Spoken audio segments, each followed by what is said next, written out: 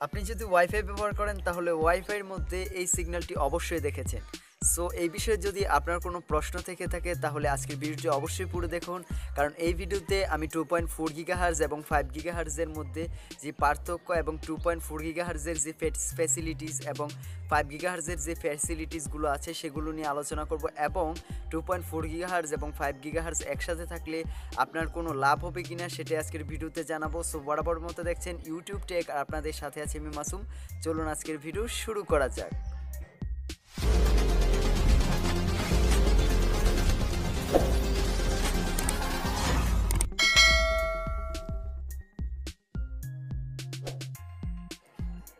So প্রথমে আসুন ছোট ভাই 2.4 গিগাহার্জ নিয়ে আলোচনা করি। তো আপনারা পৃথিবীতে যত ধরনের রাউটার দেখে থাকেন এগুলো সবগুলো 2.4 গিগাহার্জ সাপোর্টেড।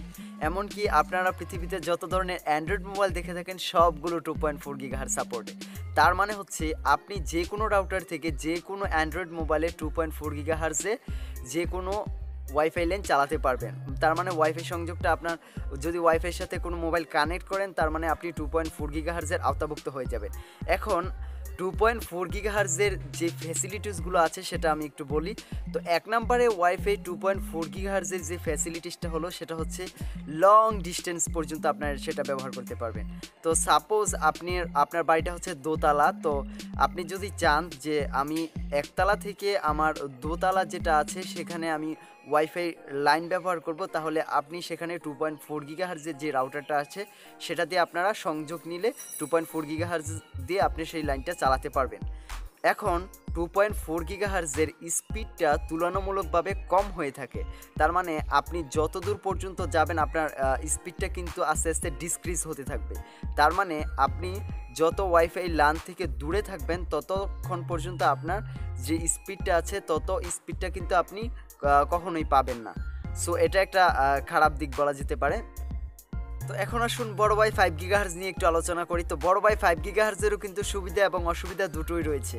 তো আগে সুবিধাটা নিয়ে আলোচনা করি। তো সুবিধাটা হচ্ছে আপনারা স্পিডটা খুবই বেশি পাবেন। 2.4 গিগাহার্জের যদি আপনারা 1 এমবিপিএস স্পিড পান তাহলে সেটাতে 6 এমবি 7 এমবি এরকম 7 মেগা পার সেকেন্ডে স্পিডটা পাবেন।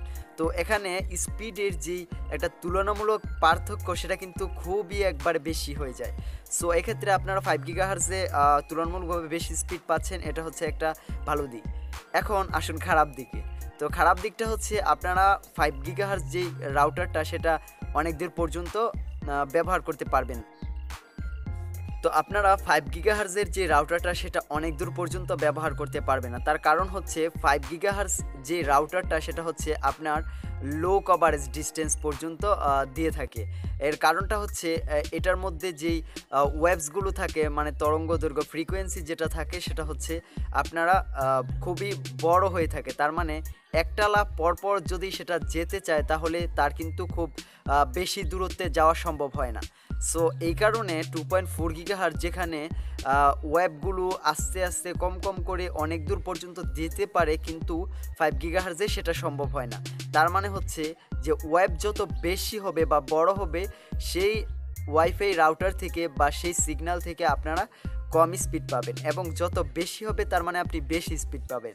এখন যদি আপনারা মনে করেন যে আমি 2.4 গিগাহার্জ এবং 5 গিগাহার্জ একসাথে চালাবো তাহলে কি আমার কোনো ফ্যাসিলিটিস হবে বা আমি কোনো বাড়তি সুবিধা পাবো? হ্যাঁ, অবশ্যই আপনি বাড়তি সুবিধা পাবেন।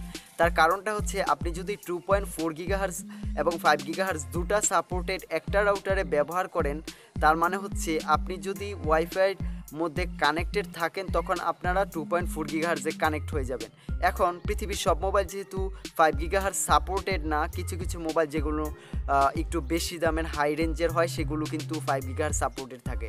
তার মানে আপনি যদি 2.4 গিগাহার্জ এবং 5 গিগাহার্জ দুইটাই রাউটার ব্যবহার করেন কিন্তু আপনার মোবাইলটা যদি 2.4 গিগাহার্জ সাপোর্টেড কিন্তু 5 গিগাহার্জ সাপোর্টেড না হয় তাহলে আপনি কিন্তু সেই বাড়তি সুবিধাটা পাচ্ছেন না। তার মানে হচ্ছে আপনার অবশ্যই মোবাইলটা একটু দামি হতে হবে এবং আপনার রাউটারটাও কিন্তু দামি হতে হবে। তার মানে আপনি দুইটা যখন একসাথে করবেন তার মানে আপনার স্পিডটা ইনক্রিজ হবে।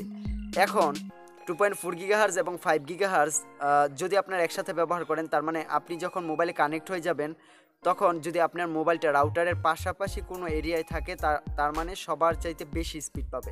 এখন যদি দূরে চলে যায় আপনার মোবাইলটা, তাহলে আপনার মোবাইলে 2.4 গিগাহার্জ অটোমেটিক্যালি চালু হয়ে যাবে এবং স্পিডটা তুলনামূলকভাবে আপনি কম পাবেন। সো এই ছিল 2.4 গিগাহার্জ এবং 5 গিগাহার্জের মধ্যে তুলনামূলক পার্থক্য।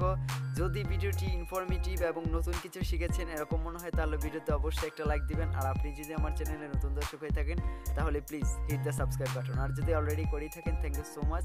তো দেখা হচ্ছে আগামী ভিডিওতে, ততক্ষণ পর্যন্ত সবাই ভালো থাকবেন। আল্লাহ হাফেজ।